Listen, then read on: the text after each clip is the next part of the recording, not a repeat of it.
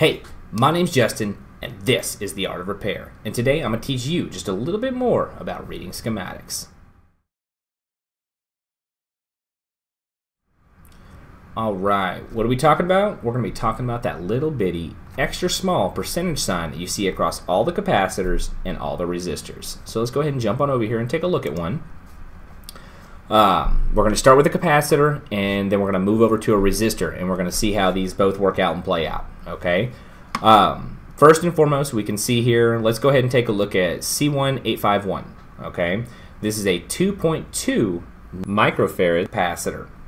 Now, directly under it, we have a percentage, and this seems to be a very confusing thing to a lot of people because they don't understand what it's for, how to use it, generally any of it. They're just like, I don't know what that is, so I'm going to ignore it. But it is definitely not something you should ignore because it could definitely help you in the future. Okay? Now, what I'm going to do is I'm going to go ahead and tell you something, and you're probably going to instantly know what the rest of this video is about. Okay?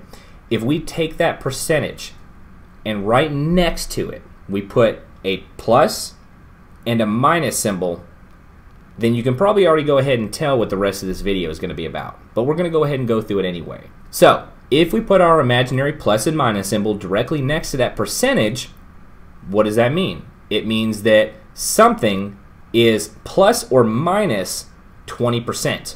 Now, I'm going to go ahead and tell you that directly relates to the actual capacitance, or if we're talking about a resistor, the actual resistance of the component. Okay, so we can see we've got 2.2 microfarads. Okay, if we've got 2.2 microfarads and we look at 20% of that, that's 0.44. Okay, in either direction, up or down. Okay, so that means if we take the component off the board and we measure it, if it is between the range of 1.76 and 2.64, then we know that that is a good capacitor and has a good working range. Okay.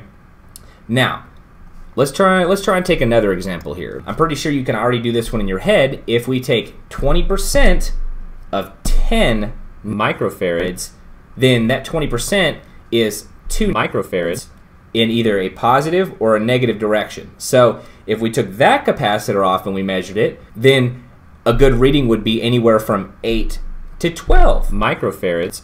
So I hope you can start seeing the trend here on how the percentages actually work. Now, we're going to jump over, and I know these are really simple examples, but this is a really simple concept. I just want to drive it home extra hard so you guys can understand it. So let's just jump on over here, and let's see what we find over here. All right, so we have two different types of resistors here. Let's look at a 10 kilo ohm resistor, and it's got a 5% in either direction. Okay, 5% in either direction is 500. Okay, so at that point, if we took it off and we measured it, or measured it in line, anything from 9.5 to 10.5 is going to be a good working range for this resistor. Okay, and if we move over and we look at the 100, and again, we've done a couple of them now, so you should be able to do the math in your head, or you should be able to use a calculator at this point to figure out the percentages. But if we have a 100 kilo ohm resistor at 5%, then that's 5,000. Okay, so if we measure it and we get anything from 95K to 105K, then we're good. Okay, so this is a very, very simple concept, and I think that if every single schematic just had a little plus or a minus symbol right next to it, then that would probably eliminate so much of the confusion. Okay, but now you know what the percentages are for when it comes to looking at the resistors and the capacitors in the schematics whenever you're doing board level diagnosis. So hey, I really hope you learned something today. In fact, if you liked the video, go and hit right over down there and hit the like button. And if you're not already subscribed and you want to start checking out all my stuff weekly, just head on over to the other side and hit subscribe. Now, if you are super about it and you want to learn everything that I'm trying to teach, whoop, boom, hit that notification bell. All right, it's really important. That way, every single time I upload something, it pops up right on your phone, your computer, whatever you're doing. All right. And hey, check it out. Maybe you have an opinion about what I'm doing right now. Or maybe you even used my technique on a repair and it worked for you. If any of these things apply to you, or maybe you just want to say hi, hit me up with a comment.